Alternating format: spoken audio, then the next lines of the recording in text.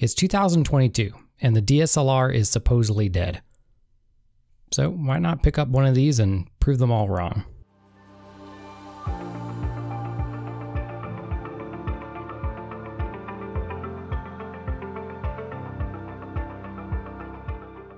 Welcome back to the Snappiness YouTube channel, where I like to shoot old cameras like this Pentax K10D or Sony A100 or any of those other cameras I mentioned. In this video, I'm going to go over 5 reasons why I think the 10 megapixel CCD DSLR is one of the best cameras you can purchase today. Reason number 1, image quality. Let's start with the one that everyone wants to hear. These cameras take beautiful pictures.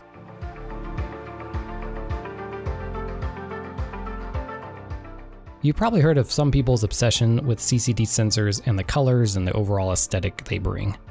The 10 megapixel era were some of the very last CCD sensors made for the professional to enthusiast level stills cameras.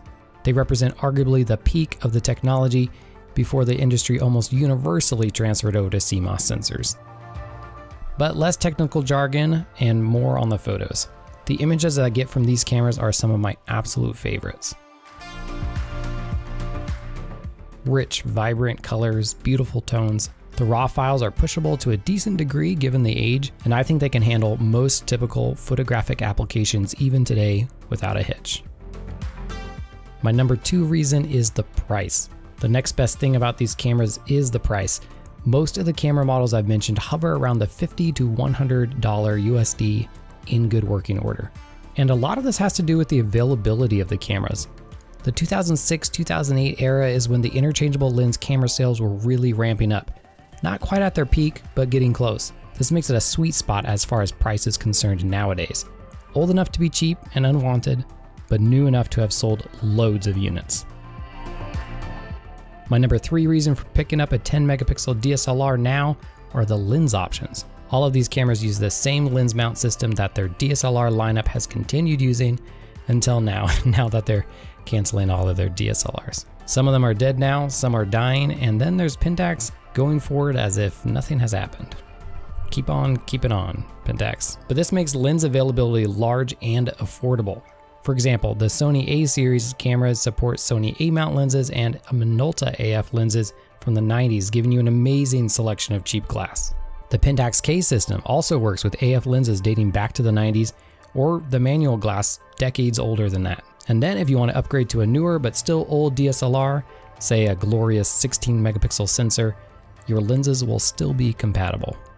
In fact, it might not be a bad idea to choose the lenses you want first and let that guide your decision about which one of these cameras you should pick up. Number 4, ergonomics. Nothing beats holding the chunky grip of an old DSLR. If you've ever found yourself using a newer mirrorless camera and feeling uncomfortable, you may be surprised to learn that comfortable cameras used to exist. Okay, but seriously, I'm glad that companies have started making better grips on the newer bodies. But as far as these older cameras, these are some of the best feeling cameras I've used to date as far as button placement, grip size, and weight distribution. Generally speaking, these old DSLRs feel great in the hands. And my number 5 and final reason is they're just plain fun. Whether you're interested in recharging your creative side or purchasing your first real camera, these old 10 megapixel DSLRs are simply a blast to use. The tactile experience of large grips, punchy buttons, clunky shutter sounds you can almost feel, and that whirring autofocus.